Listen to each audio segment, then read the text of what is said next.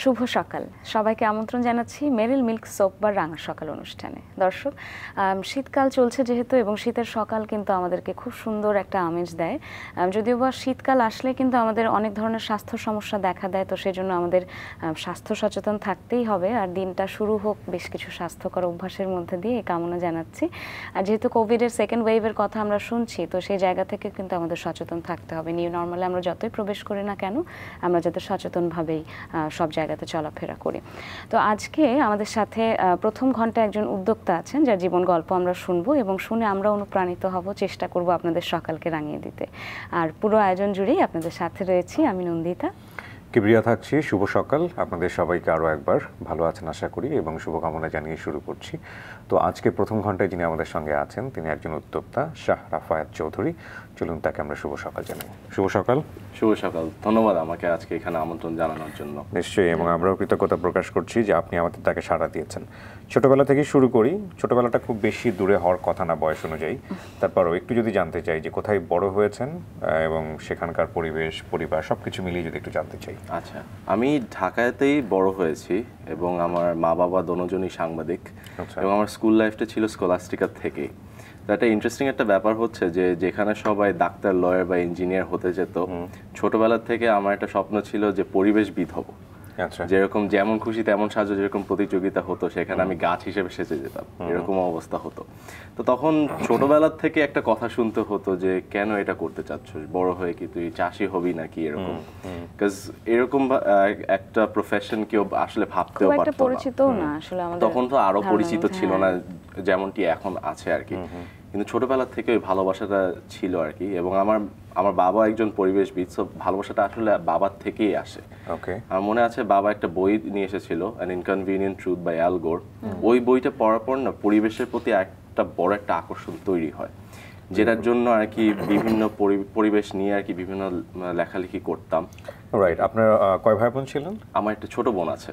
মানে আপনি বয়সের গ্যাপ আছে নিশ্চয়ই? হ্যাঁ, 4 বছরের। 4 বছরের। এখানে আমি সবচেয়ে বড়। সো আপনি বাবা মায়ের প্রথম সন্তান, আপনাকে নিয়ে বাবা মায়ের অনেক এক্সপেকটেশন থাকবে, এটা স্বাভাবিক, বাংলাদেশের কমিউনিটি সেটাই হয়। এবং আপনি পড়েছেন স্বনামধন্য স্কুলে স্কলাস্টিকাতে। তো Scholastica is a different kind of environment, আমরা যত জানি ওখানে খুবই ডিফারেন্ট কাইন্ড অফ এনভায়রনমেন্ট। ওখানে পড়ার সময়টাতে ওখানকার চাইল্ডহুড বা একাডেমিক ডিসিপ্লিন সমস্ত কিছু কেমন ছিল? ওখানে একাডেমিক ডিসিপ্লিন হিসেবে তো পড়াশোনাটা বেশ করতে হতো, যে ও লেভেল এ লেভেলের উপর অনেকটা প্রেশার থাকতো আর কি। কিন্তু তখন আর কি স্কুল লাইফে এমন ছিল যে ফিজিক্স, কেমিস্ট্রি বা বায়োলজি ওইসব সাবজেক্টের প্রতি না আকর্ষণটা অত ছিল না, যে জন্য ওভাবে লাইক ভালো স্টুডেন্টদের মতন করতাম না। কিন্তু আবার আমার জিওগ্রাফি বা হিস্ট্রি, বাংলাদেশ স্টাডিজ এগুলোর প্রতি একটা স্ট্রং হোল্ড ছিল আর কি। সো বলতে পারেন যে একটা ম্যাভরিক হিসেবে ছিলাম, যে I was a bit different ওই ক্ষেত্রে আর কি। তো ওভাবে করে স্কুল লাইফে বেসিক্যালি সারা জীবনই তো ওখানে ছিল, প্লে গ্রুপ থেকে ক্লাস 12 পর্যন্ত। বাবা মা আপনাকে একটা ইংলিশ মিডিয়াম স্কুলে পড়াচ্ছে এবং একটা স্বনামধন্য একটা ইংলিশ মিডিয়াম স্কুলে পড়াচ্ছে, আর সেই ছেলে নিশ্চয়ই পরিবেশবিদ হবে এরকম চিন্তা ভাবনা বাবা মায়ের ছিল না নিশ্চয়ই? আসলে সত্যি কথাটা বলতে আমার বাবা মার একটা জিনিস ছিল যে তোমার যা ইচ্ছা তুমি তাই হতে পারো, which was very different একদিক দিয়ে। আমি বেঁচে গিয়েছি একদিক দিয়ে এই ক্ষেত্রে, যে অনেকজনের বাবা মা থাকে না বড় হয়ে তোর এটা হতে হবে, বেশিরভাগেরই তাই থাকে, সোশ্যাল স্ট্যাটাস মেইনটেইন করার জন্য হোক আর যে কারণেই হোক না কেন। এবং জিনিসটা হচ্ছে কি, আমার বাবাও এমন একটা প্রফেশনে যেটা হচ্ছে একটু আলাদা। আমার বাবাও তো নিজে একজন পরিবেশবিদ, সো এখান দিয়ে ফ্যামিলিগতভাবে একটা লাকি ছিলাম বলতে গেলে, যে আমি যেটি যা করতে ভালোবাসি সেটি করার একটা সুযোগ পেলাম। পরিবার থেকে ওরকম ভাবে বাধা পেলাম না, প্রেসারও পাননি এরকম ভাবে। যখন আমি এমনকি স্কুলে গিয়েছিল যে ও লেভেলের সময় আমাকে 2টা সাবজেক্টের মধ্যে চুজ করতে হবে, ফিজিক্স বা এনভায়রনমেন্টাল ম্যানেজমেন্ট। এখন আমি এনভায়রনমেন্টাল ম্যানেজমেন্ট চুজ করেছি, যেখানে অনেকজন বলতো, আমার মাকেই বলতো যে কেন ফিজিক্স ড্রপ দিয়েছে, ফিজিক্সটা পড়লে ভালো ইউনিভার্সিটিতে যেতে পারবে, ওখানে আরো ভালো চাকরি করতে পারবে, ইঞ্জিনিয়ার এরকম হতে পারবে। তখন আমার মা তো কোনো কথা শুনে না, বলছে তুমি যা ইচ্ছা তাই পড়ো, যেটা তোমার জন্য বেটার মনে হয় সেটা পড়ো। এমনিতে শিক্ষার জায়গাটা কিরকম ছিল? বাবা মা আপনাকে, প্রত্যেক পরিবার থেকেই আসলে বাবা মা সন্তানদেরকে চেষ্টা করেন মূল্যবোধ শিক্ষা দেবার জন্য, তো সেই জায়গা থেকে আপনার বাবা মা কি শিখিয়েছেন আপনাকে? আমার বাবা মার ক্ষেত্রে আমি স্পেসিফিক্যালি আমার মায়ের ব্যাপারে বলি। আমার মা চেয়েছে যে আমি যাতে অনেক ভালো করতে পারি সেরকম সকল সুযোগ দিয়েছে আর কি। এমন হতো আমি গুলশানে থাকতাম, আর একজন ভালো স্যার আছে আপনার ধানমন্ডি, ধানমন্ডি পর্যন্ত নিয়ে যেত এবং আপনার কি বসেও থাকতো, ক্লাস যখন করতাম বাইরে বসেও থাকতো। তো আমার মা থেকে কিন্তু একটা বড় লেভেলের স্যাক্রিফাইস এসেছে যে নিজের লাইফ ছেড়ে মানে ছেলের পড়াশোনার পিছে মানে টাইমটা দেওয়া। তারপর এটাও একটা ইয়ে আছে যে আমার মা কিন্তু পেশাগত হিসেবে সাংবাদিক ছিল। আর একটা সময় আছে যখন ছোট ছিলাম, যখন আম্মু চাকরির জন্য যাচ্ছিল, তখন আমি আমার মার আঁচল ধরে বলছি, আম্মু কই যাচ্ছ? ওইটার পরে আম্মু চাকরি ছেড়ে দিয়ে পুরো আমার প্রতি এটা ধ্যান দেওয়া শুরু করলো আর কি। সো আমার নিজের মার একটা বড় একটা স্যাক্রিফাইস আছে বিহাইন্ড আজকে যা হতে পেরেছি। ডেফিনেটলি এটা প্রত্যেক সন্তানের ক্ষেত্রেই আসলে সত্যি। হয়তো আমরা অনেক সময় আনসি করে কিছু বিষয় দেখি না, যে যারা হয়তো ঘরে থাকেন তারা হয়তো বা সারাক্ষণ ঘরের কাজই করেন, ওটা হয়তো ওরকমভাবে দেখা যায় না, কিন্তু প্রত্যেক মায়েরই আসলে সন্তানের প্রতি অনেক বড় রকমের স্যাক্রিফাইসেস থাকে। তো তারপরে কি আস্তে আস্তে বড় হতে হতে ঠিক করলেন যখন ও লেভেলস দিলেন বা লেভেলস, যে কি করবেন ফাইনালি? তো ইন্টারেস্টিং ব্যাপারটা হচ্ছে যে সংগঠনটা তৈরি হয়েছে স্কুল লাইফে। আচ্ছা। তো এমনকি সংগঠনের আগে স্কুলে থাকতে আমি আরেকটা জিনিস করতাম, আমি জাতিসংঘের ইউথ অ্যাম্বাসেডর ছিলাম বাংলাদেশের রিপ্রেজেন্টেটিভ হিসেবে। তো আমাকে বিভিন্ন জায়গায় পাঠাতে হতো, যেরকম আমি রিও ডি জেনেরোতে গেলাম 2012 সালে আর্থ সামিটের জন্য, তারপর আবার ব্যাংকক ক্লাইমেট টক্সে গেলাম। তো ওখান থেকে যাওয়ার পর না, আমি তো পরিবেশ নিয়ে লেখালেখি করতাম, একটা প্যাশন ছিল। তো ওখানে যাওয়ার পর না আমি বুঝতে পারলাম যে বিশ্বের কি অবস্থা বিভিন্ন এনজিও নিয়ে, তারপর হচ্ছে আপনার কমিউনিটি লেভেলে কি নিয়ে। তখন একটা আশা জাগলো, কিন্তু মানে সাহসটা তখনও জাগেনি যে আমি এখন কিছু একটা নিজের থেকে করবো নাকি না। তো তার মাঝখানে কি হয়, আপনার যুক্তরাষ্ট্রের ফর্মার ভাইস প্রেসিডেন্ট অ্যাল গোর, উনি একটা দাওয়াত দিয়ে আমাকে একটা ট্রেনিং করায় ক্লাইমেট লিডারশিপের নিয়ে শিকাগোতে। তখন আপনি কোন গ্রেডে আছেন? তখন আমি গ্রেড 11-এর দিকে, 11-এর শেষের দিকে, সো না এজ শেষ করেই গিয়েছি, মানে 11-12-এর মাঝখানের দিকে। ওনার কাছ থেকে ট্রেনিং নেওয়ার পর একটা সাহস জাগে। সো যখন দেশে ফিরে যখন স্কুলে যাই, ক্যান্টিনে বসে আমি আমার পাঁচজন বন্ধুকে আনি এবং তখন বলি যে আমি একটা অর্গানাইজেশন, একটা সংগঠন শুরু করতে চাই মানুষের জন্য। ছোটবেলা থেকে তো আমরা দেখে আসছি যে আমরা যখন টিভি বা নিউজ পেপার পড়ি, বিভিন্ন মানুষের কষ্টের গল্প তো শুনে আসি। তো আমরা চেয়েছিলাম যে আমরা যাতে কিছু একটা করতে পারি। তো ওই ক্যান্টিনে, স্কলাস্টিকের ক্যান্টিনে যে 6 জন মিলে যে একটা মানে বসলো, ওখান থেকেই ফুটস্টেপসের যাত্রাটা আসলে শুরু। কত সালে এটা? এটা হচ্ছে 2013 সালে। বিউটিফুল। আমি এখান থেকে আবারও সামনের দিকে যাব। আপনার বাবা জার্নালিস্ট ছিলেন? জি। কোথায় করতেন উনি জার্নালিজম? উনি হচ্ছে বাংলাদেশ সংবাদ সংস্থার জার্নালিস্ট। ও বাসা স্যার। এবং উনি 2 বছর আগে ছিল আপনার প্রেস ক্লাবের সাধারণ সম্পাদক ছিল। আচ্ছা আচ্ছা, আপনার নামটা একটু বলে দেন। কামরুল ইসলাম চৌধুরী। ঠিক আছে, আমরা আরো জানবো আপনার কাছ থেকে, তবে তার আগে আপনার সম্পর্কে একটু ছোট করে দর্শকদের জানিয়ে নিতে হবে। দর্শক, আজ আমাদের সাথে রয়েছেন তরুণ উদ্যোক্তা শাহ রাফায়াত চৌধুরী। সামাজিক ব্যবসায়িক উদ্যোগ ফুটস্টেপস বাংলাদেশের প্রতিষ্ঠাতা ও সভাপতি হিসেবে তিনি দায়িত্ব পালন করছেন। এই সামাজিক সংগঠনের মাধ্যমে সমাজের সুবিধা বঞ্চিত মানুষের কল্যাণে, তাদের জীবন মান উন্নয়নে কাজ করে যাচ্ছেন তিনি। বিশুদ্ধ খাওয়ার পানি সরবরাহের প্রকল্প তৃষ্ণা তার উল্লেখযোগ্য একটি কাজ। 2015 সাল থেকে চালু হওয়া এই প্রকল্পের মাধ্যমে বিভিন্ন জেলার প্রায় 75,000 মানুষের কাছে বিশুদ্ধ খাওয়ার পানি পৌঁছে দেওয়া হয়েছে। এছাড়াও বিভিন্ন সামাজিক উদ্যোগ যেমন শিক্ষা, স্বাস্থ্য ও পরিবেশ রক্ষা সহ এখন পর্যন্ত মোট 13টি প্রকল্প বাস্তবায়ন করেছে রাফায়াতের ফুটস্টেপস বাংলাদেশ। এই সংগঠনের কর্মকাণ্ডের স্বীকৃতি হিসেবে AFS prize for young global citizens পুরস্কার, ডায়না অ্যাওয়ার্ডের মতো আন্তর্জাতিক সম্মাননা লাভ করেন আমাদের আজকের অতিথি। তো আমরা শৈশব থেকে আস্তে আস্তে মানে সিকোয়েন্সিয়ালি যাচ্ছিলাম এবং আপনি বলছিলেন যে 2013 সালে আপনারা 6 জন বন্ধু মিলে ডিসাইড করেন যে কাজ করবেন। সমমনা ছিলেন নিশ্চয়ই, বা সেম মেন্টালিটির ছিলেন নিশ্চয়ই সবাই? At that time সবাই সেম মেন্টালিটি ছিল। গ্রেড 11 বা 12 থাকলে একটা সোশ্যাল ওয়ার্কের প্রতি একটা ইন্টারেস্ট জাগে, এক্সট্রা কারিকুলাম অ্যাক্টিভিটিসের মধ্যে জাগে। সো আমাদের ইয়েটা ছিল যে ইনস্টেড অফ লাইক অন্যান্য সংগঠনের সাথে ভলেন্টিয়ারিং না করে আমরা নিজেরাই কিছু একটা করি। আপনার ফ্রেন্ডসরাও কিরকম ছিল? কারণ আমাদের যেটা পারসেপশন ইংলিশ মিডিয়াম স্কুলের ছেলেমেয়েদেরকে নিয়ে, যে ওরা ইংলিশ মিডিয়াম স্কুলে পড়াশোনা করছে, একসময় দেশের বাইরে চলে যাবে এবং দেশের বাইরে সেটেল হয়ে যায়, আমাদের জেনারেল পারসেপশন যেটা। সেখানে আপনি পরিবেশ নিয়ে চিন্তা করছেন, ডেফিনেটলি বাংলাদেশের পরিবেশ নিয়ে চিন্তা করছেন। আপনার ফ্রেন্ডরাও কি এরকমই ছিল? কারণ পরিবেশ তো, আপনি পরিবেশ নিয়ে যেহেতু কাজ করছেন, আপনি একটা ডিফারেন্ট পরিবেশে গেলে কিন্তু আপনি ওটাই অ্যাডপ্ট করবেন। সো ওরকম ইংলিশ মিডিয়াম স্কুলে পড়ে আপনি বাংলাদেশের পরিবেশ নিয়ে চিন্তা করছেন। জি। আমার কাছে তো কিছুটা অন্যরকম মনে হচ্ছে। একটা জিনিস যদি আপনি এই সাইড থেকে দেখেন, যে আমরা কিন্তু মানে অনেক লাকি যে বাংলাদেশের মতো দেশে স্কলাস্টিকের মতো স্কুলে পড়তে পারা, তারপর হচ্ছে আপনার মানে আমাদের পারিবারিক যে এক্সপিরিয়েন্স আছে ওগুলো নিয়ে, তো ওই লাকটা আমরা একটু কাজে লাগাতে চাইছি যে একটা রেসপন্সিবিলিটিও কাজ করে, যেহেতু আমরা সমাজের মধ্যে একটা সার্টেন পজিশনে আছি, why not utilize that to help others who খুব ম্যাচিউর একটা থিংকিং। এটা তো ওই বয়সে আসার কথা না। এটা কিভাবে আসলো, মানে এটাকে আপনার বাবা আপনাকে ইন্সপায়ার করলো বা সামহাও আপনি কারো কাছ থেকে বুঝলেন? এত ম্যাচিউর থিংকিং কিন্তু ওই বয়সে আসার কথা না। জি, কিন্তু ওটা আই থিঙ্ক ডিপেন্ড করে হচ্ছে আপনার লাইফ এক্সপিরিয়েন্সের উপরে বলতে গেল। যেরকম আমার জিনিসটা হচ্ছে যে প্যাশনের জন্য কিন্তু আমি পরিবেশ নিয়ে পড়াশোনা করা শুরু করি, প্যাশনের জন্য কিন্তু, তারপর ওখান থেকে কিন্তু আপনার বিভিন্ন আর্টিকেল পড়া, তারপর হচ্ছে আর্টিকেল লেখা। তো আপনার জিনিসটা হচ্ছে যে শুধু যে পড়াশোনার মাধ্যমে যে থেকে জাস্ট একটা ভালো গ্রেড পাওয়া সেটা কিন্তু ছিল না। পড়াশোনাটা হচ্ছে যে বিশ্বটাকে জানা, এবং বিশ্বটাকে যত জানবেন তত বেশি তো আপনি ম্যাচিওর হবেন। তো আমরা তো বাংলাদেশি পত্রিকাগুলো পড়তাম যে দেশে কি হচ্ছে না হচ্ছে, এবং আমাদের মধ্যেও তো একটা ইচ্ছা মানে তৈরি হচ্ছিল যে আমরা তো সমাজের মধ্যে একটা ভালো পজিশনে আছি, কেননা এই পজিশনটা একটু কাজে লাগে। হ্যাঁ, আমাদের বয়স কম, কিন্তু আমাদের এক্সপিরিয়েন্সটা হয়তো বা আরেকজন মানুষের জন্য বেনিফিট হতে পারে এই ক্ষেত্রে।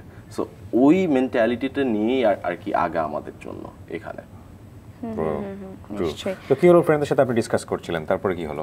তারপর আর কি আমরা একটা ইনিশিয়েটিভ দিয়ে শুরু করি। প্রথমে ভেবেছিলাম যে ছোটোখাটো করেই করব, শীত বস্ত্র বিতরণ দিয়ে নর্মাল যে ছোটোখাটো এনজিওগুলো করে সেইভাবে আমরা শুরু করলাম। তো আমরা তখন ভাবলাম যে হয়তো বা 20 থেকে 30 জন ভলেন্টিয়ার আসবে, ওখান দিয়ে আমরা যে যা মানে কালেক্ট করব আপনার শীত বস্ত্র ইয়ে ক্ষেত্রে, ওটা আমরা রংপুরের ওখানে ডিস্ট্রিবিউট করবো আমরা নিজেরা গিয়ে। তখন দেখলাম কি যে 20 জনের বদলে 300 জনের উপরে চলে আসলো, এবং শুধু আমাদের স্কুলের না, অন্যান্য স্কুল থেকেও চলে আসলো। আমার এখনো মনে আছে কালেকশনের সময় ঠিক 5টা বাজে ওখানে দেখি গাড়ি লাইন ধরে গেছে, মানে ওখানে আপনার ট্রাফিক জ্যাম তৈরি হয়ে গেছে একদম গুলশানের রেসিডেন্সিয়াল এরিয়ার মধ্যে ভিতরের দিকে, মানে which couldn't have been considered before ওভাবে করে। কিন্তু একটা রিয়েলাইজেশন আসে যে যখন আমরা রংপুরে যাই, এটা আপনি একটা ম্যাচিওর থিঙ্কিং হিসাবে ধরতে পারেন। রংপুরে যাওয়ার পর যখন আমরা বিতরণ করি, তখন আমরা একটা জিনিস খেয়াল করলাম যে ওখানে কিন্তু মারামারি লাগছে এটা নেওয়ার জন্য। তারপর অনেকজন আছে যে একটার বদলে 3-4টা নিয়ে যাচ্ছে। তখন আমরা বললাম যে সামনের বছর তো এই জায়গায় সেম প্রবলেমটাই হবে, তো আমরা কি আসলে সলভ করছি প্রবলেমটা, or R we contributing to the problem itself এখানের ক্ষেত্রে? তখন আর কি আমরা একটা নতুন চিন্তা নিয়ে ভাবনা শুরু করলাম যে একজনকে, একটা কথা আছে যে একজনকে একটা মাছ দেওয়ার বদলে ওকে একটা বড়শি দিই, যাতে ও নিজে শিখতে পারে মাছ কেমনে ধরতে পারে। সো ওইখান থেকে আপনার ভেঞ্চার ডেভেলপমেন্টের দিকে আমরা কাজ করা শুরু করি। সো ওটা নিয়ে আমরা 2 বছরের মধ্যে মানে কাজ করি আর কি, ছোটোখাটো কয়েকটা পাইলট করি। 2015 সালে একটা ব্রেক থ্রু আসে আমাদের জন্য, যেটা হচ্ছে আমার একটা পার্সোনাল এক্সপিরিয়েন্স থেকে। আমি রিক্সা দিয়ে গুলশান থেকে তেজগাঁও যাচ্ছিলাম, তো মাঝপথে রিক্সাওয়ালা মামা বললো যে মামা আমি একটু পানি খেয়ে আসি। ওর হাতে কোনো বোতল ছিল না, ও কি করলো, রাস্তাটা ক্রস করে ঠিক একটা অ্যাপার্টমেন্টের বা একটা ছোট্ট ফিল্টার ছিল ওখান থেকে পানি খেলো। তো তখন আর কি আমরা একটা জিনিস নিয়ে পড়ছিলাম, কর্পোরেট সোশ্যাল রেসপন্সিবিলিটি, সিএসআর, এটা কিভাবে কাজে লাগানো যায়। ওই এক্সপিরিয়েন্সের পর আমি ভাবলাম এটা তো একটা চমৎকার ইনিশিয়েটিভ, আমি কেন এটা কর্পোরেটদের সাথে না করতে পারি, যেটা হচ্ছে যে ওদের অফিস বিল্ডিং এর বাইরে সেম ফিল্ট্রেশন সিস্টেমটা বসাবো ওদের লোগো সহ, যাতে মানুষ জানতে পারে, অথবা যেসব মানুষ খাবে জানতে পারবে যে এই পানি প্রদান করার পিছনে কে আছে। তো ওখান থেকে প্রজেক্ট তৃষ্ণা শুরু হয়। It's a beautiful idea. আমরা নিশ্চয়ই এখান থেকে ফিরবো। আসলে সবাই আমরা দেখি, আপনি যেভাবে দেখেছেন, কিন্তু দেখার বাইরে ভেতরের একটা চোখ লাগে, যে চোখটাই আসলে নিজেকে চেঞ্জ করে এবং সমাজকে চেঞ্জ করে, যেটা আপনার ছিল, এবং আপনি চাচ্ছিলেন যে কোনোভাবেই হোক না কেন এই জায়গাটা একটা পরিবর্তন হোক। যেটা কিবরিয়া বলছিল যে আমরা আসলে চলার পথে অনেক কিছুই বোধ করি, হয়তো অনেক সময় অনেক কিছু অনুভব করি যে সোশ্যাল রেসপন্সিবিলিটি বলে কিছু আছে, কিন্তু এক্সিকিউট করা হয়ে ওঠে না অনেক সময়, কারণ এক্সিকিউশনের জায়গাতে গেলে আসলে রিয়েলিটিটা ফেস করা যায়। তো আপনি এক্সিকিউশনের জায়গাতে গিয়ে কি রিয়েলিটি ফেস করলেন? তো এখানে রিয়ালিটি হিসেবে সবচেয়ে বড় একটা রিয়ালিটি ছিল যে আমরা তখনও বেশ ছোট ছিলাম, তো আমাদের তো কোনো কোম্পানি এদের সাথে কোনো কানেকশন ছিল না, রাইট?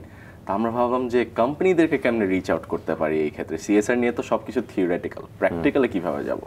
তখন একটা মাথায় আইডিয়া আসলো যে একটা ভলেন্টিয়ারিং ইভেন্ট করি যেখানে টিমদেরকে একটা কম্পিটিশন হিসেবে ইয়ে করে দিব, যে যত কন্ট্রাক্টস আনতে পারবে মানে তখন মানে ফার্স্ট সেকেন্ড থার্ড ওভাবে করে ইয়ে করবো।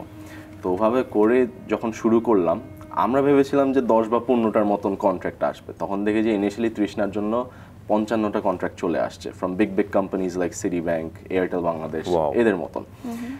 সো তারপর কি করলাম যে we set up the systems মানে ওদের কোম্পানির ওখানে।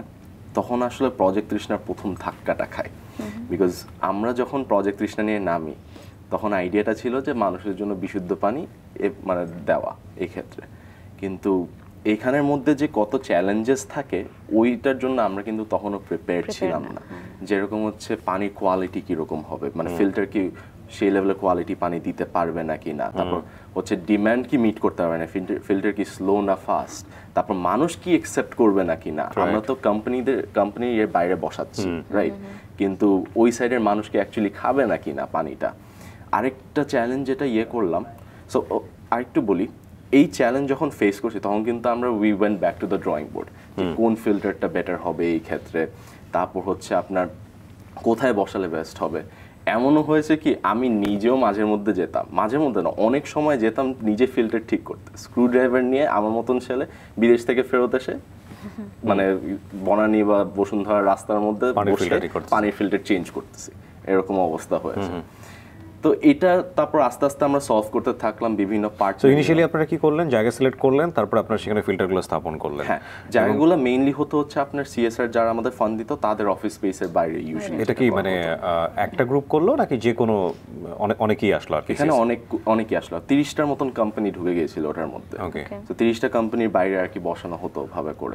কিন্তু এই যে তারা আপনাদের ফান্ডিং করতে রাজি হলো, আপনারা যে এত ছোট মানুষ, একটা ব্যাপার তো আছে মানে আস্থার জায়গা যে এরা পারবে কিনা কন্টিনিউ করতে, ওরকম কোনো প্রবলেম ক্রিয়েট হয়নি?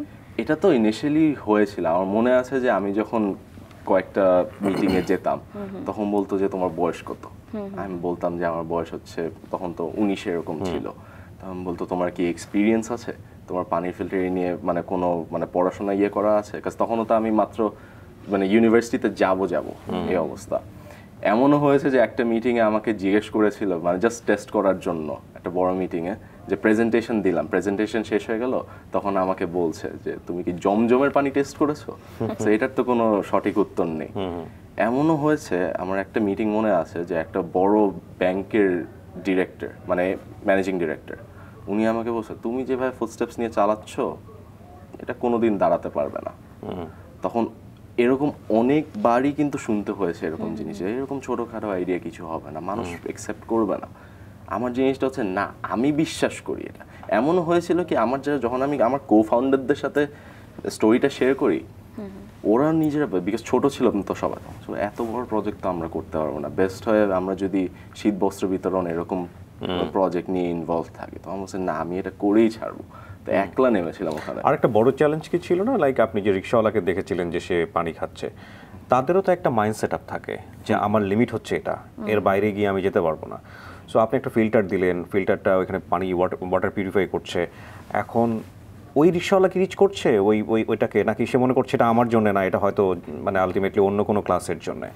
এটা তো একটা বড় চ্যালেঞ্জের জায়গা। এটাও প্রথমে ছিল, তারপর আর কি আমরা কমিউনিটি বেসড যে অ্যাওয়ারনেস বিল্ডিং শুরু করে থাকি। কিন্তু এখান থেকে আরেকটা হচ্ছে, এখান থেকে আরেকটা স্টোরি তৈরি হয় আর কি। আই থিঙ্ক 2018 সালে এইটা হয় যে 3 বছর কিন্তু আমরা অলরেডি তৃষ্ণা নিয়ে কাজ করছিলাম তখন। তখন আমরা ভাবলাম যে আসলে কি ইম্প্যাক্ট তৈরি করছি নাকি না, বিকজ আমরা যেখানে ফিল্টারগুলো বসাচ্ছি, ওয়াটার সিস্টেমগুলো বসাচ্ছি, বেশিরভাগই হচ্ছে অফিস স্পেসের বাইরে, এবং অফিস স্পেসগুলো কোথায়? গুলশান, বনানী, বসুন্ধরা, ধানমন্ডি। তো এখানে কি আসলে মানুষের ওরকম পানির চাহিদাটা আছে নাকি? তো তখন আমি আর কি করলাম যে আমি সোশ্যাল মিডিয়াতে আর কি পোস্ট দেওয়া শুরু করলাম যে আমরা জায়গা খুঁজছি যে কোথায় আর কি মানে সিস্টেমটা বসালে, তৃষ্ণা সিস্টেম বসালে আমরা একটা ইম্প্যাক্ট তৈরি করতে পারবো। তো তখন আর কি আমাকে একটা গভর্নমেন্ট প্রাইমারি স্কুলের টিচার কল দেয়, আব্দুল মালিক স্যার। উনি আমাকে কল দিয়ে বলে, ভাইয়া আমি শুনেছি আপনি তৃষ্ণার জন্য জায়গা খুঁজছেন, আপনি একবার আমার স্কুলটা এসে দেখে যান লালবাগে, আমার এখানে 800 জনের মতন বাচ্চা আছে এবং অনেকজন ক্লাসে আসতে পারে না, এবং আমার মনে হচ্ছে যে আমাদের স্কুলে পানি খেয়ে মনে হয় ওদের অসুস্থ হওয়ার জন্য আসতে পারে না। তো আমি গেলাম, এই সপ্তাহে গেলাম, গিয়ে যখন সাইট চেক করছি তখন আমার মনে আছে যে ওদের যে ট্যাপ থেকে পানি খেত ওখানে আমি আঙ্গুলটা ঢোকানোর পর এক গাথা জাস্ট আয়রন পড়লো, আয়রনের রাস্ট পড়লো। এই স্টোরিটা নিয়ে তখন আমি আমাদের একটা কারেন্ট ফান্ডার ছিল বুড়ো বাংলাদেশ, ফারমিন আপু, উনার কাছে যাই। উনার কাছে স্টোরিটা শেয়ার করার পর উনি তখন আমাদেরকে 5টা স্কুলের জন্য ফান্ডিং দেন। তো ওইখান থেকে আর কি স্কুল মডেলটা শুরু হয়, প্রাইমারি স্কুল লেভেল মডেল। এবং এখন আমরা 16,000 বাচ্চার জন্য 3টা ডিস্ট্রিক্টে, ঢাকা, চিরং, টাঙ্গাইলে বিশুদ্ধ পানি প্রদান করছি মানে ফুটস্টেপসের মাধ্যমে। তো ওই একটা স্টোরি থেকে আর কি বিল্ড আপটা হলো ওভাবে করে আর কি করেন আপনারা ওখানে যাওয়ার পরে পানিটাকে পিউরিফাই করার জন্য কি করেন? সো ওখানে আমাদের একটা পুরো প্রসেসই আছে। একটা হচ্ছে যে শুধু বিশুদ্ধ পানি প্রদান করা না, বাট মেন্টালিটিটা চেঞ্জ করা বিশুদ্ধ পানির মাধ্যমে, যেটা হচ্ছে আমাদের পুরো ফুটস্টেপসেরই মূল কাজ, to change the mentality from aid dependency two self reliance. তো যেটা করা হয় প্রাইমারি স্কুলে, যে আমরা প্রথমে সাইটটা দেখি, পানিটা টেস্ট করি যে এখানে কীরকম কোয়ালিটি এবং হচ্ছে ডিমান্ডটা কীরকম, ওই চাহিদা হিসেবে উই ডিজাইন ফিল্ট্রেশন সিস্টেম। তারপর আমরা ওখানে বসানো হয় সিএসআর ফান্ডিং বা ডোনার ফান্ডিং এর থ্রুতে আমরা একটা বসাই। বসানোর পর তখন আর কি আমরা অ্যাওয়ারনেস বিল্ডিং ক্যাম্পেইন করতে থাকি ওই সেম স্কুলে, যে আপনার এই সিস্টেমটা আপনাদের জন্য কেন ইম্পর্টেন্ট, আগে কি হতো, এবং আপনাদের মানে এটার জন্য আপনাদের সোশ্যাল ইম্প্যাক্টই কি হচ্ছে। এবং 3-4 মাস পর খাওয়ার পরে কিন্তু ওরা নিজেরাও বুঝে যে হ্যাঁ আমাদের মানে আসলে এই জিনিসটা দরকার ছিল, স্কুলে আপনার বাচ্চারা আরও বেশি আসছে, তারপর হচ্ছে ওদের মানে হেলথ কনসিয়াসনেসটা আরও বাড়ছে। তখন ওরাই আমাদের কাছে নিজে আসে যে আমরা এটাকে কিভাবে নিজে মেনটেন করতে পারবো। তো তখন আর কি প্ল্যানটা কি থাকে, সিএসআর ফান্ডিং কিন্তু আমরা 1 থেকে 2 বছরের জন্য নিয়ে আসি। পরবর্তীতে যে ধরনের সেলফ গ্রোটা করে, হ্যাঁ 1 থেকে 2 বছর হচ্ছে for us to mainly build the trust within the community. Trust building processটা যখন হয়ে যায়, we teach them how to financially maintain the system, financially and technically maintain the systems. তখন কি হয়, 2 বছর পর একটা ট্রানজিশন হয়, যে আমরা আগে ফান্ড নিতাম হচ্ছে আপনার সিএসআর কোম্পানিদের থেকে, এখন মেনটেনেন্সের পেমেন্টটা কমিউনিটি থেকে ডিরেক্ট দিচ্ছি, বিকজ আমরা শিখিয়ে দিয়েছি কি আমরা ফাইন্যান্সিয়ালি মেনটেন করতে হয়, B A through crowd funding, B A through digital banking, B A through small business creation, ওটার থ্রুতে। So we are creating resilient communities along the way through safe water access, যেটা হচ্ছে basically the philosophy of footsteps for every project that we do. চমৎকার। Successful হলেন দুই একটা এরকম? এখানে দুই একটা না, আমাদের basically we have a 98% success rate এই ক্ষেত্রে। না, কমোডিটিটা যেহেতু পানি, সাকসেস না হয়েও তো উপায় নেই। পানিটা এত সাকসেসফুল ছিল যে উই এক্সপ্যান্ডেড। আমরা কিন্তু 4 বছর ধরে টানা শুধু তৃষ্ণা নিয়ে কাজ করেছিলাম ফুটস্টেপসে। ওকে। এবং এটার পর যখন ইমপ্যাক্টটা ফাইনালি দেখা শুরু করি, we expanded the ideology to other projects as well. এটা কি সম্পূর্ণ ভলান্টারি ওয়ার্ক একদম আপনাদের অর্গানাইজেশন থেকে? না, এটা সম্পূর্ণ ভলান্টারি না, মানে we have like paid employees, we have volunteering officers, ওভাবে করে। মানে আমাদের অর্গানাইজেশনটা কিন্তু অ্যাকচুয়ালি চ্যারিটি না, we are social enterprise which design social ventures আর কি। It's a hybrid model. আমাদের একটা নন প্রফিট উইং আছে, একটা ফর প্রফিট উইং আছে, ওভাবে, বিকজ আমাদের মেইন কাজটা হচ্ছে to change that mentality, because we want to create more people in our communities who have more purchasing পাওয়ার। এই ক্ষেত্রে বিউটিফুল। আমি যদি টেকনিক্যাল ইস্যুসগুলো জানতে চাই, লাইক আপনি এটা রেজিস্টার্ড ফর্ম করেছেন কিনা, গভর্নমেন্টের কাছ থেকে লাইসেন্স নেওয়া বা এই জিনিসগুলো, এগুলো থেকে কোনো ধরনের হ্যাসেল ফেস হয়েছে কিনা, চ্যালেঞ্জেস ছিল কিনা? অফকোর্স, যে এনজিও রেজিস্ট্রেশন ইজ কনসিডার্ড যে অনেক বড় একটা হ্যাসেল, এভারেস্টে চূড়ার মতো, কিন্তু আল্লাহর রহমতে we have been successful. We have a very strong team এই ক্ষেত্রে। We registered under the trust act, আমাদের NGO licences is on the way. And interesting, we are also registered as a social enterprise in Bangladesh. Wow. And arekta jinish hocche, we are registered in the USA as well as a 501c3 NGO. So আমাদের US wing আছে এবং Bangladesh wing আছে। ওখানে কি water নিয়ে আপনারা কাজ করছেন নাকি অন্য কিছু? না, ওইখানে মেইনলি হচ্ছে awareness building and research. So ওদেরও আবার অ্যাওয়ারনেস দরকার হয় নাকি? না, they do the awareness, we do the awareness building ওখানে about what's happening এই দেশে, আচ্ছা, যাতে ওরা জানতে পারে। ওখানে ফান্ড রেজিংটা হয় ওভাবে। So we are partnered with various universities ওখানে who do these like charity programs or like, you know, fundraising programs and let people know যে বাংলাদেশের মতন দেশে পানি সিচুয়েশনে কি হচ্ছে এবং তৃষ্ণা বা ফুটস্টেপস কি করছে রিগার্ডিং দেয়ার ইন্টারভেনশনস। এন্ড রিসার্চটা হচ্ছে কি, যে ওই দেশে তো আপনার ইউনিভার্সিটিজের ক্ষেত্রে অনেক ইনোভেশন হচ্ছে। We try to bring those innovations to Bangladesh. Right. ও একটা জিনিস যেটা হয়েছে আমি দর্শকদের বলবো যে প্যাশনটা, ভিশনটা ছোটবেলাতে ক্লিয়ার থাকার কারণে আপনার উইংসটা খুব মানে ডেলিবারেটলি এটা স্প্রেড করেছে এবং আপনি যেখানেই গেছেন সেখানেই এই জিনিসটা নিয়ে খোঁজ করেছেন। আপনি একটা সময় পড়াশোনা করতে গেলেন যুক্তরাষ্ট্রে, environmental science, environmental economics and policy, এই বিষয়টা নিয়ে।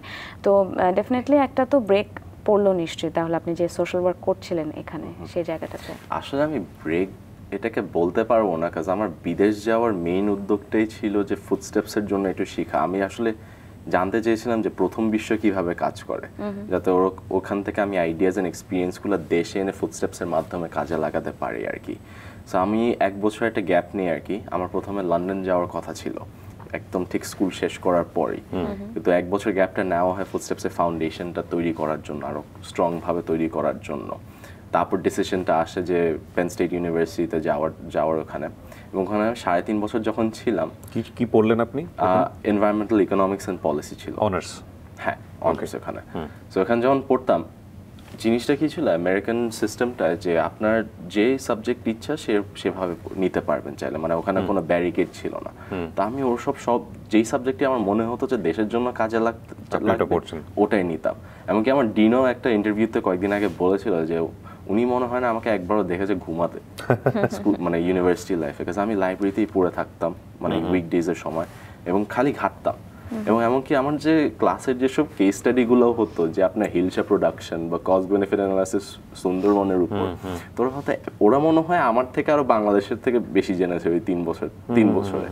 তো আইডিয়াসগুলো নিয়ে তারপর আর কি দেশে ফেরা, এবং তারপর আরো স্ট্রং ভাবে 2018 সাল মানে 2018 ডিসেম্বরে ফিরি, এবং তারপর থেকে নেমেই ফুটস্টেপসে কাজ। ফান্ডিং ওয়াজ মানে কখনো কি কোনো এটা প্রবলেম ছিল? আচ্ছা, মানে ফান্ডিং বলতে লাইক আপনি তো জিরো হ্যান্ডে নেমেছেন, লাইক এই কাজগুলো করতে গেলে আপনার কারো না কারো সহযোগিতা নিতে হয়েছে। তো সেক্ষেত্রে আপনি কোনো একটা বড় প্রজেক্ট যখন হাতে নিচ্ছেন, তখন আপনাকে তো মাথায় রাখতে হয় যে পয়সাটা কোথা থেকে আসবে, সেটা নিশ্চয়ই নিজের পকেট থেকে না, সেখানেও আইডিয়া জেনারেট করতে হয়। সেই জায়গাটাই আমি জিজ্ঞেস করছি যে এটা কোনো প্রবলেম ছিল কিনা কখনো। তাহলে আমি একটা গল্প বলি, হচ্ছে একদম শুরুর গল্প ফুটস্টেপসের, যে আপনি যেটা বলেছিলেন রেজিস্ট্রেশন লাইসেন্সের, সো ওটার জন্য তো একটা খরচ থাকে, রাইট। এবং তখন কিন্তু আমার কাছে খরচ ছিল না, এবং আমি বাবা মার কাছেও যেতে চাইনি এই জিনিসটা। সো আমার খরচ প্লাস হচ্ছে লাইসেন্সের হচ্ছে লাইসেন্স, এবং হচ্ছে আপনার স্যাম্পলিং প্রজেক্ট যে করবো ওটা তো পাইলট স্যাম্পলিংও করতে হবে। তো আমি তখন আমার বিভিন্ন ফ্রেন্ডের কাছে যাই যে আমাকে একটু এত টাকা দে, আমি ফেরত দিয়ে দিব, আমি মানে 4,000 টাকা দেওয়ার জন্য রাজি ছিল না কেউ। কিন্তু আমি কি করতাম, মানে হাল ছেড়ে দেই নেই, সবাইকে বলতাম যে আমার একটু লাগবে, আমাকে একটু হেল্প করে এখান দিয়ে। তো কি হলো, কয়েকদিন পর আমার একটা ফ্রেন্ডের মা জানতে পারে এটার ব্যাপারে, অনিতা দাস নাম। উনি উনার বাসায় আমাকে কল করে এবং বললো যে তুমি তো এই জিনিসটা করতে যাচ্ছ, এটা অনেক ভালো উদ্যোগ, আমি তোমাকে 40,000 টাকা দিচ্ছি। 40,000 টাকা দিয়ে তুমি শুরু করো তোমার যাত্রা। তো ওই 40,000 টাকার উপরে আর কি ফুটস্টেপস দাঁড়ানো হয় আর কি। অনিতা দাসের ওই ডোনেশনটা না হলে আজকে এই পর্যায়ে আসতে পারতাম না। বিউটিফুল। তো যখন পড়াশোনা করতে গেলেন আপনি বাইরে, সেই 3 বছর নিশ্চয়ই সেখানে কমিউনিটি বিল্ড আপের একটা ব্যাপার ছিল, যেটা আপনি পরবর্তীতে কাজে লাগিয়েছেন। আপনি বলছিলেন যে ইউএসএ তে আপনাদের একটা ফুটস্টেপসের একটা, ওখানে তো আমাদের রেজিস্ট্রেশনটা হয় মানে একদম শেষ পর্যায়ে দিয়ে, আমার ইউনিভার্সিটি লাইফের শেষ পর্যায়ে দিয়ে। কিন্তু শুরুর দিকে একটা ধাক্কা খাই, যেটা হচ্ছে যে আমরা কিন্তু ফুটস্টেপ শুরু করি স্কুলে থাকতে, তো আস্তে আস্তে যখন বড় হই তখন তো সবার ক্যারিয়ার অ্যাম্বিশনের দিকেও যেতে থাকে। এবং আপনারা নিশ্চয়ই 6 জন, যে 6 জন শুরু করেছিলেন একসাথে কি ছিলেন নাকি স্প্লিট আপ হয়ে গেলেন? এটাই হচ্ছে 2016 সালের ঘটনা, যে 2016 সালে হঠাৎ করে সবাই ডিসাইড করে যে ওরা ওদের নিজের পথে যাবে। আচ্ছা, ওরা চেয়েছিল ফুটস্টেপস এমন একটা জিনিস হবে যে সাইডে থাকবে, যে ওরা একটা ব্যবসা করবে বা চাকরি করবে, এবং ফুটস্টেপস একটা ছোটখাটো অর্গানাইজেশন থাকবে যেখানে পাশাপাশি একটা সোশ্যাল ওয়ার্কের মতো কিছু একটা। আমার ছিল ডিফারেন্ট উদ্যোগ, আমি চেয়েছিলাম যে এই অর্গানাইজেশনকে একদিন ব্র্যাকেট থেকেও বড় করব। তা এখান দিয়ে একটা কলিশন হয়, যে ডিফারেন্স ইন মেন্টালিটি এটা তৈরি হয়ে গেছিল তখন। তো ওরা তখন ডিসাইড করলো যে ওরা আর থাকবে না।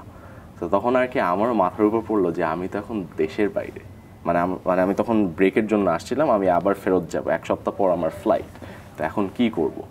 তো এটা নিয়ে যখন চিন্তা করছিলাম, তখন আমার মা আমার কাছে এসে বলে, তুই ওখানে গিয়ে পড়াশোনা কর, তুই কোনো চিন্তা করিস না, আমি তোর কাজগুলো দেখবো এখানে, তোর কোনো চিন্তা করতে হবে না। 3.5 বছর নিজে টেনেছে আমি যখন দেশে ছিলাম না। উনি এমনকি ফ্যাক্টরিতেও যেত, যে যখন আমাদের ফিল্টারগুলো বানানো হতো। এখনও যদি আপনি বাইতুল মোকাররম যান বা চাঙ্কারপুলে যান, 2 বছর কিন্তু এখন যায় নাই, কিন্তু সবাই আমার মাকে চিনে ওখানে। আমি গেলেই বলে আন্টি কেমন আছে, উনি ভালো আছেন তো। তো এমন একটা তৈরি করে নিয়েছে, উনি না থাকলে আজকে ফুটস্টেপস দাঁড়াতে পারতেন না এই 3.5 বছরে। দেশের বাইরে গিয়ে আপনি পড়াশোনা করলেন এবং বাংলাদেশে এসে বাংলাদেশের এই সব কাজ করতে গেলে আমরা সাধারণত যে ধরনের অ্যাম্বিয়েন্স পাই চারদিক থেকে, অনেক রকমের বাধা, এখানে প্রোগ্রেস হয় না, তুমি একটা প্ল্যান নিয়ে যখন আগাবা যে পরিমাণ মোটিভেশন থাকবে, তুমি যখন লিগ্যাল স্টেপগুলো নিতে যাবে তখনই তোমার মোটিভেশন শেষ হয়ে যাবে। তো আপনার কখনো এগুলো সব কিছু জেনে মনে হয়নি যে আপনি একটা ভুল, একটা রং ডিসিশন নিচ্ছেন এত হাইলি পড়াশোনা করে, এত বেস্ট একটা জায়গায় পড়াশোনা করে? আমার জিনিসটা হচ্ছে কি যে কেন জানি আমি অনেক মানে এনথুজিয়াস্টিকও বলবো না, যে আমি যদি একটা কিছু করি ওটা করেই ছাড়বো, এরকম একটা মেন্টালিটি আছে আর কি। আরেকটা জিনিস হচ্ছে যে চ্যালেঞ্জেস যত আসে ওটা আরও এক্সাইট করে আমাকে, যে কিভাবে আমি সলভ করতে পারবো জিনিসটা, সারা রাত চিন্তা করবো হ্যাঁ এটা কীভাবে সলভ করতে পারবো। এখন আমি কিন্তু চেষ্টা করেছি যে একটা নর্মাল জবে কাজ করার জন্য। ইউনিভার্সিটিতে যখন ছিলাম পার্ট টাইম তো করতাম, বেসিক জব যেটা করতে হয়, আমার কাছে ওটাগুলো বোরিং মনে হতো। যে ওইখানে যে থাকছি প্রথম বিশ্বে, সবাই বলে যে আপনি যেটা বললেন যে দেশে পড়াশোনা করে বিদেশে চলে যায়, তো ওখানে তো এক্সাইটমেন্টটা নাই। যে আপনি হ্যাঁ টাকা কামাচ্ছেন, অনেক টাকা কামাচ্ছেন, কিন্তু ওইখানে কি কোনো ডিফারেন্স তৈরি করতে পারছেন ওভাবে যেটা এই দেশে এসে করতে পারবেন? এই দেশে যদি আপনি একটা ব্যবসা শুরু করেন, আপনি কিন্তু মানে you can be a pioneer এই ক্ষেত্রে, কিন্তু ওই দেশে তো it's not the same thing. আমার মনে হচ্ছে যে আসার সময় আমার দুইটা বড় বড় চাকরি ছিল, মানে অফার ছিল, ওই দুইটা চাকরির অফার ছেড়ে আমি দেশে ফেরত চলে আসি। সো দেশে যখন প্রথম আসি তখন তো অনেকজনই বলে যে এটা কি ধরনের কাজ আমি করলা তুমি, রাইট? বাট আমার জিনিসটা ছিল একদিন দেখবেন যে আমি কি করি। রিস্কি মনে হয়নি তখন? এটা এন্টারপ্রেনার একটা ডেফিনিশনই হচ্ছে রিস্ক টেকার। সো ওখান দিয়ে আর কি আমার জিনিসটা হচ্ছে যে রিস্ক যদি না নেই তাহলে বেনিফিটটা তো ওভাবে দেখতে পারবো না। এন্ড রিস্ক নেওয়ার মধ্যে একটা এক্সাইটমেন্ট থাকে, বলতে গেলে living life on the age যেটা। সো ওইটা নিয়ে যে একটা জিনিস হচ্ছে যে নিজের স্বপ্নে কাজ করা, একটা জিনিস হচ্ছে অন্যের স্বপ্নে কাজ করা। আমার জিনিস হচ্ছে নিজের স্বপ্নের পিছেই দৌড়ে থাকা।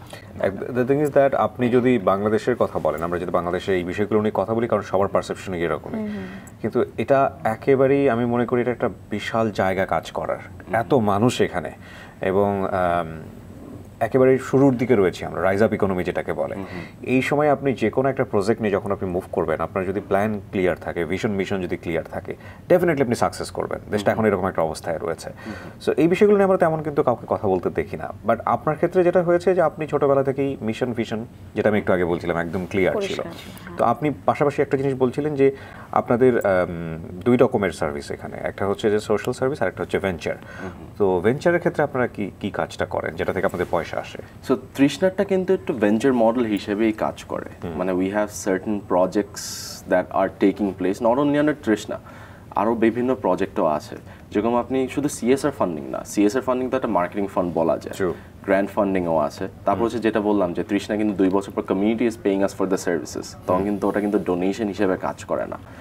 এখন যেটা বললাম যে আমাদের 4টা মেইন প্রজেক্ট আছে, মানে তৃষ্ণা সহ। তৃষ্ণা তো বিশুদ্ধ পানি নিয়ে কাজ করে থাকে। তারপর হচ্ছে আপনার ডিজাস্টার রেজিলিয়েন্স প্রোগ্রাম আছে, যেটা হচ্ছে আমরা ত্রাণ বিতরণ করি না, হোয়াট উই ডু ইজ আমরা কমিউনিটি থেকে ক্যাপাসিটি ডেভেলপ করি যাতে ফিউচারে যদি কোনো দুর্যোগ হয় ওদের হাত পেতে যাতে না থাকতে হয়। যেটা হচ্ছে যে ওদের ঘর বাড়ি এমনভাবে মজবুত করে দেওয়া যাতে যাতে সাইক্লোন আসলে ধ্বংস না করে দিতে পারে। তারপর হচ্ছে কৃষকদেরকে সাপোর্ট দেওয়া উইথ ক্রপস, যেটা আপনার বন্যা আসলে নষ্ট না হয়ে যেতে পারে। তারপর হচ্ছে মহিলাদেরকে একটা পোর্টেবল ফিল্টার দেওয়া, যেটা হচ্ছে আপনার বন্যার পানিকে খাবার পানিতে রূপান্তরিত করে ওরা ওদের বাজারে বেচতে পারবে। ডিজাস্টার রেজিলিয়েন্স প্রোগ্রাম একটা গেল। তারপর হচ্ছে ওয়েস্ট ম্যানেজমেন্ট নিয়ে উইকেন্ড আছে, যেখানে আমরা স্কুলে বাচ্চাদেরকে শিখাই যে কীভাবে ওয়েস্ট অ্যালোকেট করতে হবে, এবং ওই ওয়েস্ট যেটা স্কুলে কালেক্ট করা হয় এটা রিসাইক্লিং এজেন্টদের কাছে সেল করা হয়, এবং ওই টাকাটাই তারপর স্কুল ডেভেলপমেন্টে কাজ করা হয়। এবং রিসেন্টলি এখন আরেকটা কাজ করছি গেটস ফাউন্ডেশনের সাথে, আমরা গেটস ফাউন্ডেশন এবং ইউনিভার্সিটি অফ পেনসিলভেনিয়ার সাথে। বাংলাদেশে তো এখন কোভিড-19 নিয়ে একটা বড় একটা ইস্যু হচ্ছে যে ভ্যাকসিন কবে আসবে, কিন্তু আসল চিন্তাটা হচ্ছে ভ্যাকসিনটা কোথায় স্টোর করা হবে। তো আমরা ওই কোল্ড চেইন নেটওয়ার্কটা বানানো নিয়ে কাজ করছি, যে সেল টাওয়ার এবং সোলার পাওয়ার দিয়ে বিভিন্ন রুরাল কমিউনিটিসে রেফ্রিজারেশন সিস্টেমস তৈরি করা, আপনার ঠিক রুরাল ক্লিনিক্স বলেন, হাসপাতাল বলেন, মা ও শিশু কেন্দ্র বলেন, ওগুলোর পাশে যাতে ভ্যাকসিনগুলো একদম হাতের নাগালে থাকে ওদের জন্য। রুরাল কমিউনিটিস একটা জিনিসটা হচ্ছে কি ইলেকট্রিসিটি ভালোভাবে না থাকার কারণে ভ্যাকসিন কিন্তু নষ্ট হয়ে যায়। যেরকম হচ্ছে নর্মাল ভ্যাকসিন হচ্ছে আপনার 2 থেকে 8 ডিগ্রি সেলসিয়াসের মধ্যে মেনটেন করতে হয়, করোনা ভাইরাসের তো হচ্ছে সাব-জিরো টেম্পারেচার্স। সো এটা কীভাবে মেনটেন করা যাবে যদি ইলেকট্রিসিটি ওভাবে না থাকে? সো আমরা সেল টাওয়ারকে ব্যবহার করছি এবং আপনার সোলার পাওয়ারকে ব্যবহার করে আমরা ওই রেফ্রিজারেশন সলিউশনটাও দিচ্ছি বিভিন্ন এরিয়াসে। সো এই কয়েকটা নিয়ে কাজ করছি, যেটা হচ্ছে mainly grants based, CSR based এবং হচ্ছে কমিউনিটি বিজনেস বেসড যেটাকে বলে। যে আফটার আমাদের জিনিসটা কি আমরা যখন ইন্টারভেনশনটা করি তখন কমিউনিটির ক্যাপাসিটি থাকে না, but we develop the capacity so they can start paying as well. So আপনি যেটা বললেন বাংলাদেশে কিন্তু পপুলেশন অনেক হাই, 16 কোটি 17 কোটি মানুষের মতো, যেটা হচ্ছে আপনি নিউজিল্যান্ড বলেন রাশিয়ার থেকেও বেশি বলেন। এখন ভাবেন যে 16 কোটি 17 কোটি মানুষের যদি পারচেসিং পাওয়ারটা থাকে, কনজিউমার পাওয়ার যেটা থাকে, যেটাই বলছিলাম, তখন কিন্তু বিশ্বের মধ্যে টপ 10 এর মধ্যে কিন্তু চলে আসে। Exactly, it's a gold place for business. আমি যে কোনো ধরনের বিজনেসের ক্ষেত্রে ইটস আ গোল্ড প্লেস, এবারে কোনো সন্দেহ নাই। আপনার নলেজটা এবং আপনার ক্যাপাসিটি, স্কিল ক্যাপাসিটিটা যদি ডেভেলপ করতে পারেন তখনই কিন্তু একটা গোল্ড মাইন তৈরি করতে পারেন। বেশ কিছু পুরস্কার পেয়েছেন কাজের স্বীকৃতি স্বরূপ, তো ডেফিনেটলি কাজ করার সময় তো পুরস্কারের চিন্তা করে করা হয় না, কিন্তু পুরস্কার পেলে তো নিশ্চয়ই অনেক ইন্সপায়ার্ড হওয়া হয়। তো সেই জায়গাটা একটু জানতে চাই, কিভাবে শুরু হলো বা আপনার কাজকে কিভাবে তারা স্বীকৃত করলেন?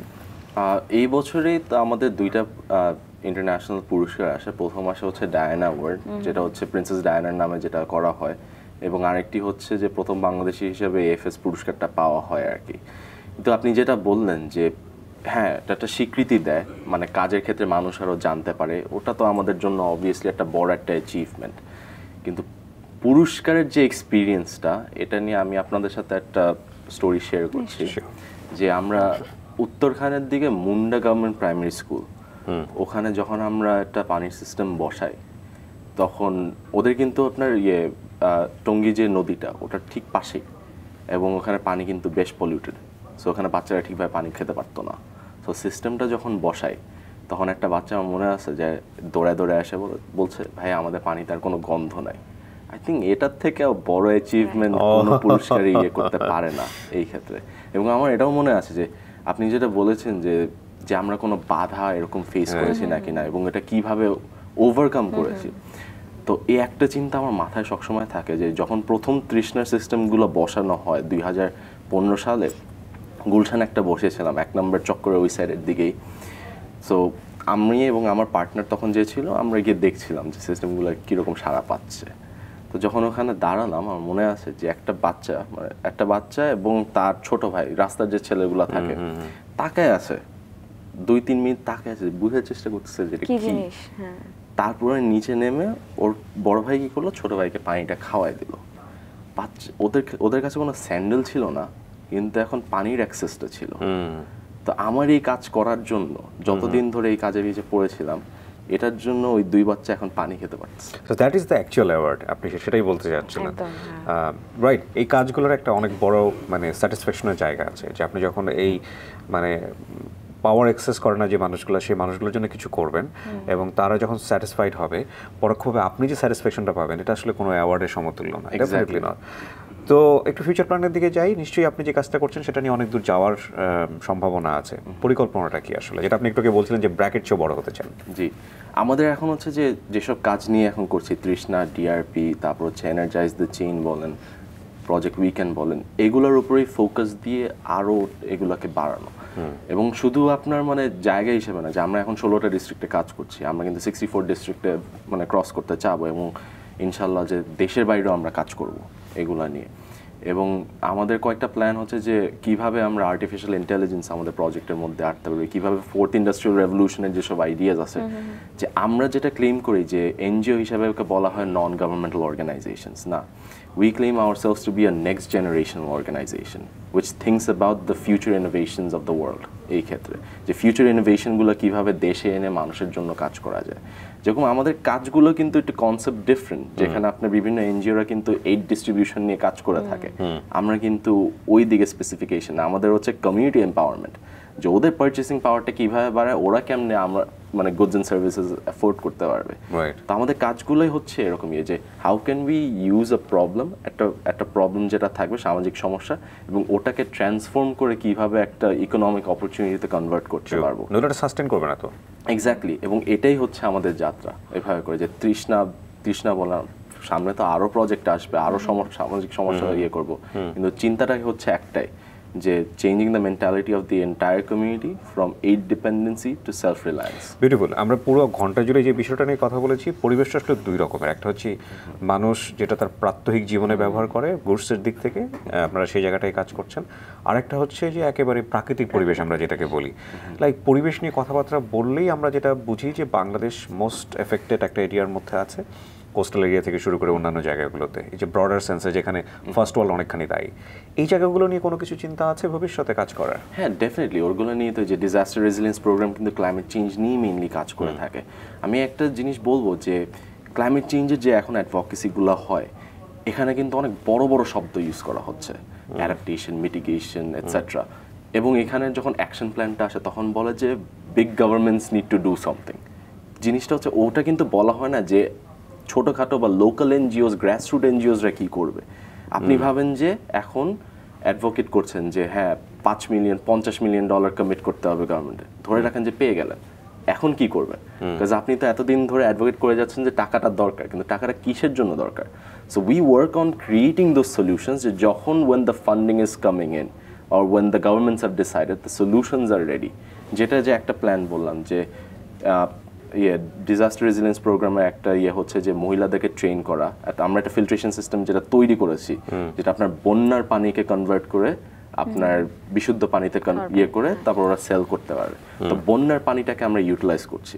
বন্যায় কিন্তু একটা ডিজাস্টার হিসেবে দেখা হচ্ছে না, এটাকে এখন একটা অপরচুনিটি হিসেবে দেখা হচ্ছে। মানুষ আগে যখন ভয় পেত যে বন্যা আসবে, এখন কিন্তু বন্যা আসতেছে, ফসল যেভাবে ফল হয় ওভাবে কিন্তু দেখতেছে।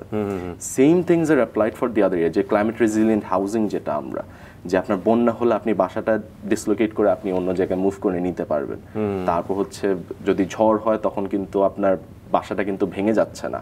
তো ওভাবে করে আমরা মডেল ভিলেজও বানানোর পিছিয়ে একটা কাজ করছি, এভাবে করে যে একটা মডেল তৈরি দাঁড়া করছে যে how should a rural village look like in a climate vulnerable reason বলতে গেলে।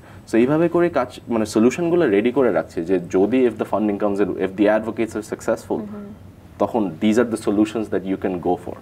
সো আমাদের কাজটা মেইনলি হচ্ছে action oriented, not more like advocacy oriented regarding climate change. Impression create করতে একটা বড় সময় লাগে, সেই সময়টা হয়তো বা আপনারা আরও হয়তো লাগবে, বা starting is very good. But আপনি যেটা বলছিলেন যে ফার্স্ট ওয়ার্ল্ডকেও আপনাদের বোঝাতে হয়, ওখানেও আপনাদের একটা আছে, তো ওরা আমাদের এনজিও নিয়ে কি, ওদের পারসেপশন কি? কারণ আমরা জানি যে এটা ওই যে হেনরি কিসিঞ্জার একসময় বলেছিল যে তলাবিহীন ঝুড়ি বাংলাদেশকে নিয়ে। তো এনজিওর ক্ষেত্রেও কিন্তু আমরা অনেক সময় দেখি যে কাজ করেই যাচ্ছে but there is no development. মানে মনে করে অনেকেই বলেন যে ওরা আসলে প্রবলেমটাকে জিয়ে রাখতে পছন্দ করে, so one kind of business model. তো সেক্ষেত্রে আপনাদের দেশের বাইরে গিয়ে বোঝাতে কোনো সমস্যা হয় না এই ধরনের ইমপ্রেশনের ক্ষেত্রে? এই ক্ষেত্রে যেটা বললাম, আমাদের কাজের রকমটা হচ্ছে একটু ডিফারেন্ট, যে আমাদের কিন্তু ডোনেশন বলি না আমরা, it's more like an impact investment এই ক্ষেত্রে।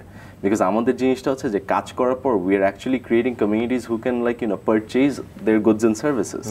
এই ক্ষেত্রে লাইক আমাদের কিন্তু ট্রেডিশনাল এনজিও অ্যাপ্রোচ না, and we do not support that approach as well.